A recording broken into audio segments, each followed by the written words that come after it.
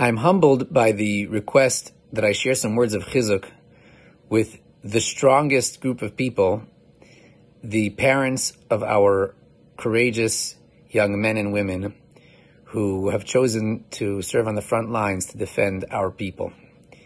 And with your permission, I'd like to share a little story that I found meaningful.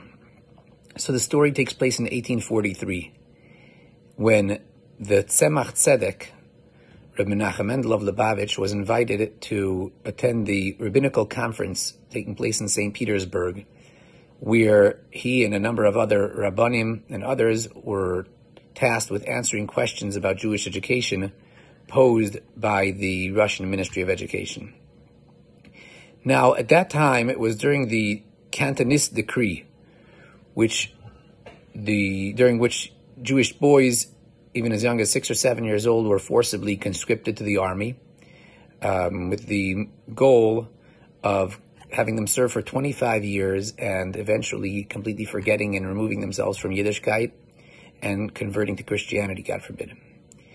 And the Tzemach Tzedek received permission to go visit a group of these Kantonisten, these Jewish soldiers, in nearby Kronstadt.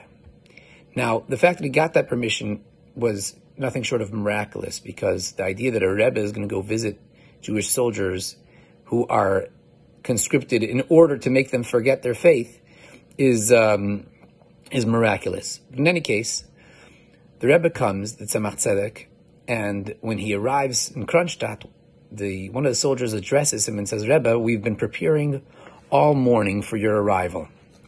We've been working so hard to polish our buttons to look nice when you come.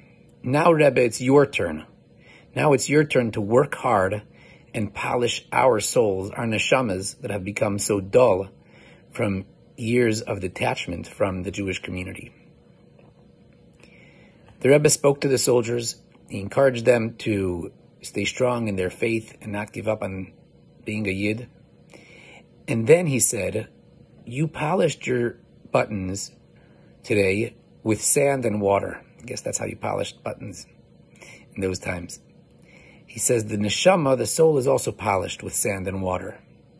The neshama is polished with the letters, the holy letters of Tehillim that we say, with a generous dose of tears. The Tehillim with the tears, the words of Tehillim, the letters of Tehillim with the tears, that's the sand and water that polishes the neshama. One of the soldiers stands up and says, "Rebbe, battles are won with joy, not with tears." The Rebbe says, "You're right." Obviously, the Rebbe was very satisfied with this, and he says, "That's how a soldier speaks. A soldier goes into battle with a joyous march, and not with tears, and it's by the power of his sheer simcha that he's victorious even in the most dangerous situation, even the most challenging endeavors." I thought about this story because over the past 4 months, the Jewish people as a whole have expressed how we all feel as one and know that our actions and our behaviors and our mitzvahs and our tefillas affect one another. And we've all cried a lot of tears and said a lot of Tehillim. But it's time that we really finish this with the march of joy. And like the Rebbe replied to the soldier, "You're right. That's how a soldier speaks." We have to add to all the sand and water and all the Tehillim and tears that we've said, we need to add a generous amount of simcha, which will help our boys and girls be victorious even in the most dangerous situations.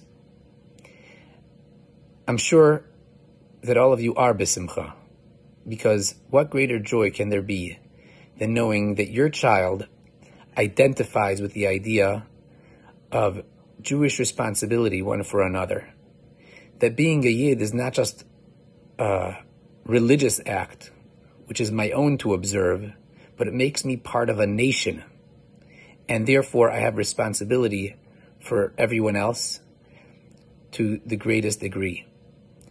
So with that simcha and with some Tehillim and tears, let's hope that we end this very, very soon. Thank you for your great, great contribution to our people.